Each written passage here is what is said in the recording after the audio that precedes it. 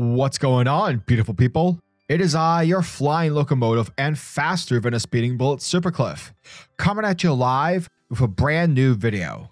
And for today's majestic and fantastic video, we are continuing with Marvel's red, white, and blue superhero. And of course, I'm talking about Captain America, Sentinel of Liberty, issue number 5. But before we get started, if you are new to the channel, then smash that like and subscribe button. That way you guys never miss out on anything that's happening on this lovely and majestic channel. And because we managed to cross over 1,000 subs, let's raise the bar and go full on Super Saiyan as we try to reach 200 more subs before the end of 2022.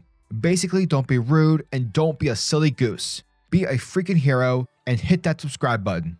Thus, without further ado, let's dive into the world of Captain America, Sentinel of Liberty, issue number 5. Our story begins at the Shadow Capital, which is the main headquarters of the Outer Circle. And amid this impromptu meeting between its members, the Outer Circle are trying to hold the revolution accountable for the role that he has played in leading Captain America to their main base. And while they're all condemning him and telling him how much he sucks and whatnot, that's when the revolution speaks up and he tells them all that he's done playing this stupid game. He's done playing by their stupid rules and he wants out. And despite whatever the Outer Circle has planned for the long term, it's not enough to influence his decision. Mofo wants out.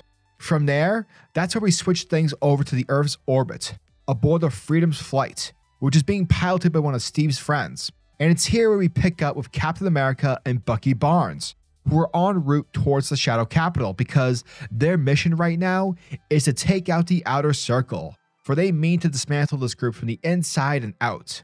And with Steve having been able to recruit the Redacted robot from the previous issue, Redacted is basically going to be their key inside.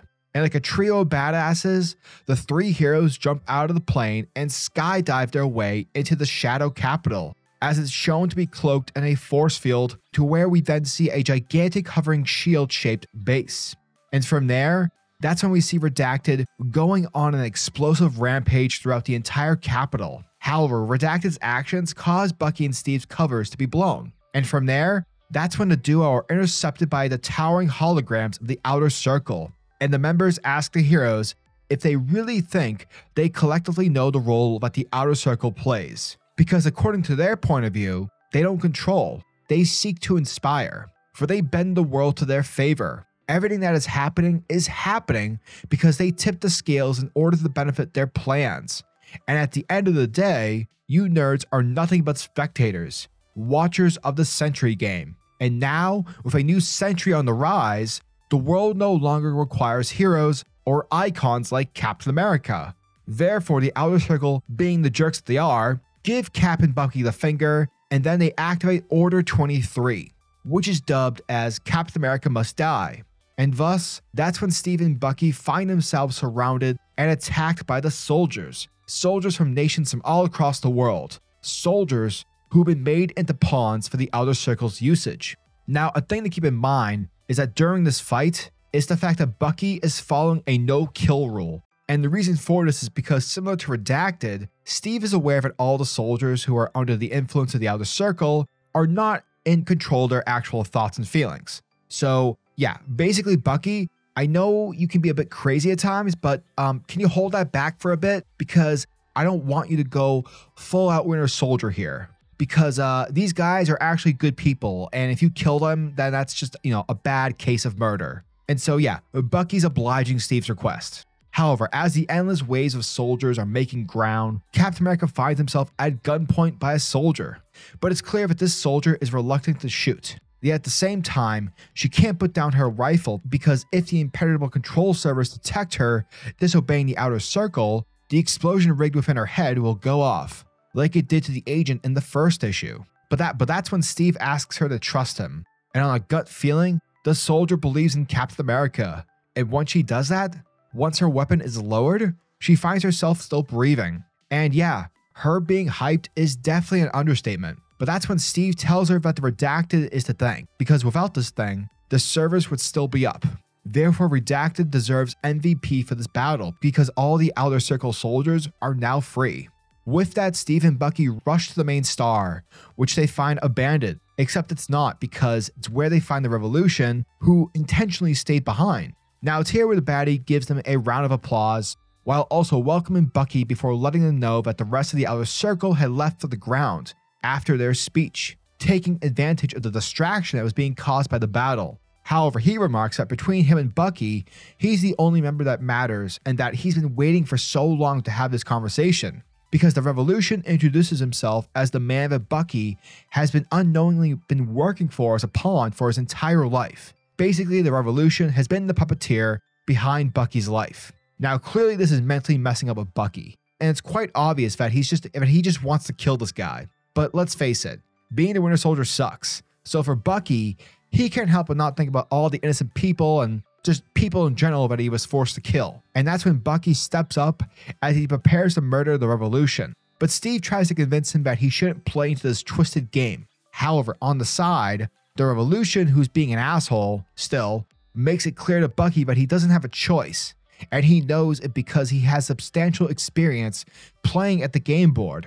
But what he doesn't know is that he can actually sit at the table, and all that he has to do is actually what he initially came here to do: kill the Revolution and take his place in the Outer Circle. Now Steve's trying his best to dispute and to prevent further blood from being shed, but Bucky tells his best friend to basically fuck off, and he lets our hero know that this moment is everything that he's been thinking of for a very, very long time. Because way back in Devil's Reign, ever since Bucky read his file and discovered that the Outer Circle picked him when he was just a kid, setting up his father to die and for him to be adopted by the army, just so he could kill them alongside their intended weapon, Captain America, it turns out that Bucky's role was to control Steve Rogers. But seeing how that didn't work out, the Outer Circle then pulled the strings to turn Bucky into the Winter Soldier, which left him a past covered in blood and sins that he can never wash away. And with Bucky taking aim at the Revolution, Steve immediately steps in front of his gun, telling his best friend that he's not just gonna let him pull the trigger. But Bucky is adamant and is telling Steve to get the hell out of his way. But once more, Steve refuses. Therefore, seeing that there's no other way, Bucky takes the shot. Legit, Bucky Barnes straight up shoots Steve in order for the bullet to penetrate and to hit the Revolution. Thus, we watch as both bodies hit the floor. And that, folks, was the end of Captain America: Sentinel of Liberty, issue number 5. And thank you guys for checking out my video, as it truly, truly means the world to me. So yeah, this issue was fine. Seeing Cap and Bucky teaming up is never a dull moment. And seeing how much Bucky was so intent for revenge, it does have me worried a bit, simply because I like when Steve and Bucky are friends. But, as the saying goes, one must infuse drama. My only gripe is the cliche of having to change a character's history without actually changing anything at all. In the comic, we learned that the Revolution was the puppeteer behind Bucky's life.